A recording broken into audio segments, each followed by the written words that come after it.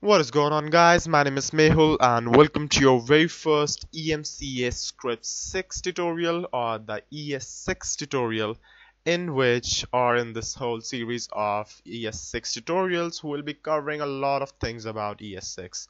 Now, ES6 to begin with is just the new JavaScript which comes with a lot of features. So this is the future. This is the future of JavaScript, and in the coming years this would be standardized as the standard JavaScript in all the browsers, but currently it is not. So to avoid any problems while coding in ES6, what we'll make use of is something called as this tracer compiler. Now this tracer, what it would do is that it would actually convert your ES6 code, the code you'll write like this code, into something like this code. So this code is currently, just you can just write that in every browser, because this is EMCAScript 5 implementation, and EMCAScript 6 code would be compiled by this tracer, and this tracer is a repository at GitHub, and we'll know how to set it up on our computers in the next tutorial.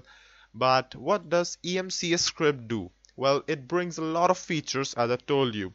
With ES6, you can have things like fat arrow functions, you can have constant declarations like that with a single keyword instead of just writing this whole bunch of code.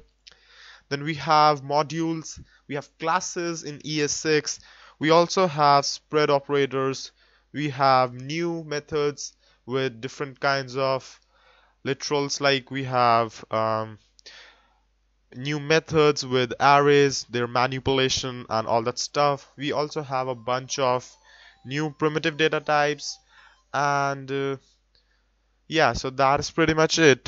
We have a lot of other features as well with ES6, so we'll be covering that real soon, and let's get started with ES6. And if you like this tutorial, then don't forget to subscribe, and thank you for watching.